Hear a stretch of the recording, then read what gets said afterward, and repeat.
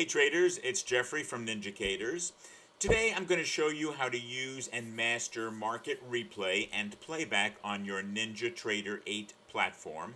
I know that many of you use Sim to practice your trading or a new strategy while you're connected to the market, but there's a better way to practice, and that's with real data that you can download and play back over and over again. So here's how it works.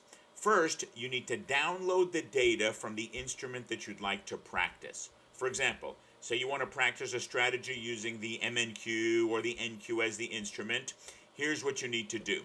First, go to your NT8, open up your NinjaTrader, okay, and you'll get your control panel just like this, and you need to connect to any data feed that you'd like, okay? You can use your Rhythmic if you have a live account that's self-funded, Apex if you're on a prop firm or whichever prop firm you're using, or even Kinetic end-of-day data, okay? So let's go ahead and do that. Let's connect to Kinetic, for example. And once you're connected in, okay, then in the control panel, you're going to click Tools and Historical Data, okay, right here.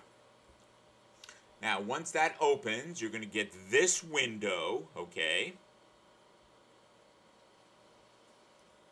Then in the field, in the bottom left, you're going to click on the Get Market Replay Data right there, okay?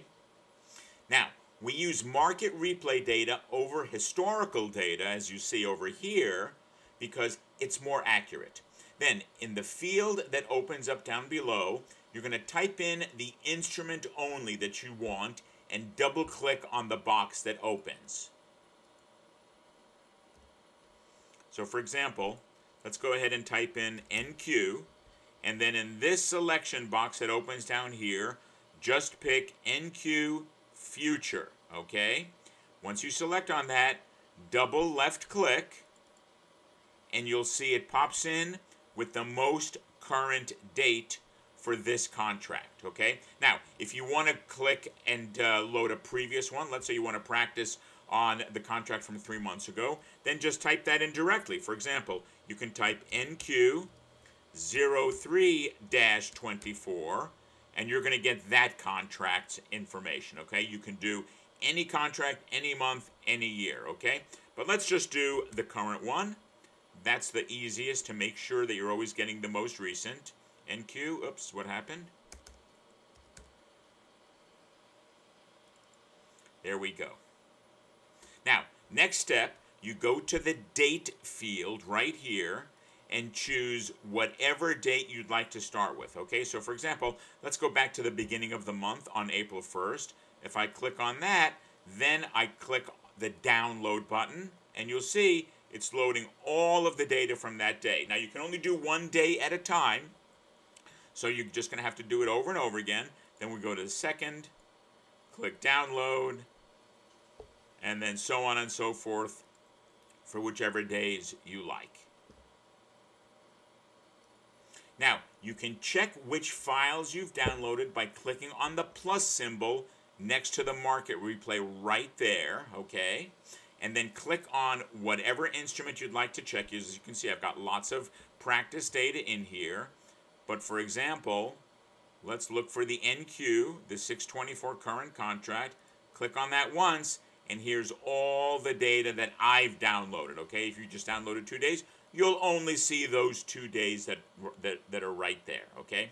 Now, you can come back at any other time and download more data and instruments. Just remember to connect to live data first, okay? Now that you have all the data that you want to practice with, in the Connections tab in the Control Panel, you're going to disconnect from the data feed and click on the Playback Connection, okay? So let's close that window first. We go to the Connections, we disconnect from the live data. You'll see once it disconnects, that green light will go out. Oh, there we go. And then you're going to connect to the Playback Connection, okay? Once the Playback Connection window opens, you've already used this window connected to live data, so just hit continue.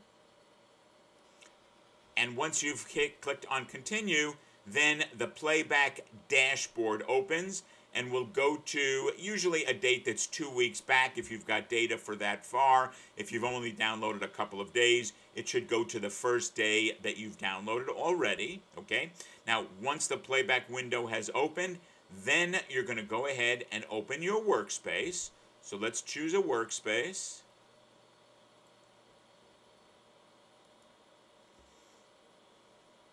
And give the workspace a chance for the data to load. Go ahead and click that. Now we've got data starting back on, in my case, 4/11. Now, the Playback Dashboard works like any music player or DVD player. So you've got a button to click play or pause, the same one button. You can change the time, make it faster or slow it down. You can't go slow motion, only full speed or multiple speed. So you can do it 2 times normal, 3, 4, 6, 10, 15, 20, etc. Okay? And that's helpful if you want to jump ahead a little bit, okay? And here's a great part.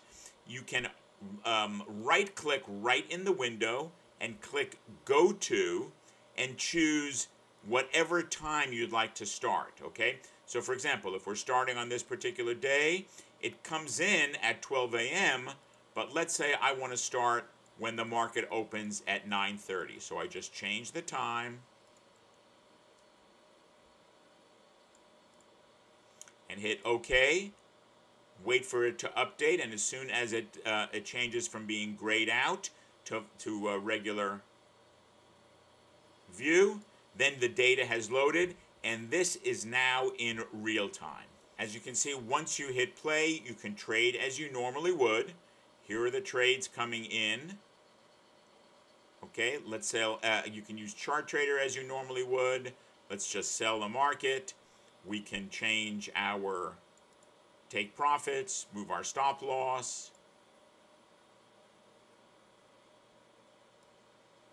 And we can speed up or slow down just like that. And close, and you're out or in on whatever trade you'd like. Now let's say that you missed a trade, you want to practice that one over again.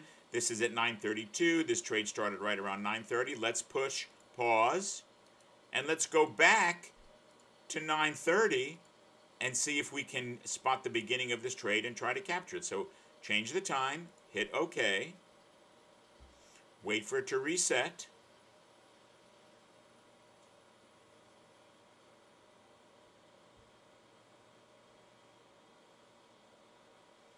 Oh, let's go back a little bit further. How's that?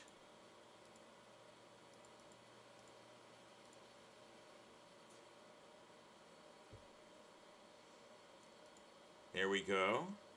So we're looking to try to get into this trade.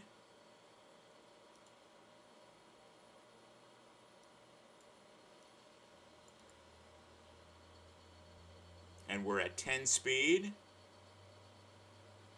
And we've just practiced that same trade over again. Go ahead and close that. Now, the only thing I would say to be wary of is trying to do too much in one playback session. For example, if you try to look at multiple instruments at the same time on multiple charts, it's going to slow your playback down. Let's say you want to speed up to 10 times to go further ahead. It might only go up by 1 or 2 times, okay? So there's a limit to how much data the playback engine can handle. I usually only open a single instrument at a time with one window to practice or test out a new strategy, and do that only one at a time in any playback session. That way, you're going to get the most optimal performance. That's it, traders. Master using Market Replay and the Playback Connection to practice your trading, and you will be amazed at how it will improve your performance and your success rate. Good trading, and I'll see you next time.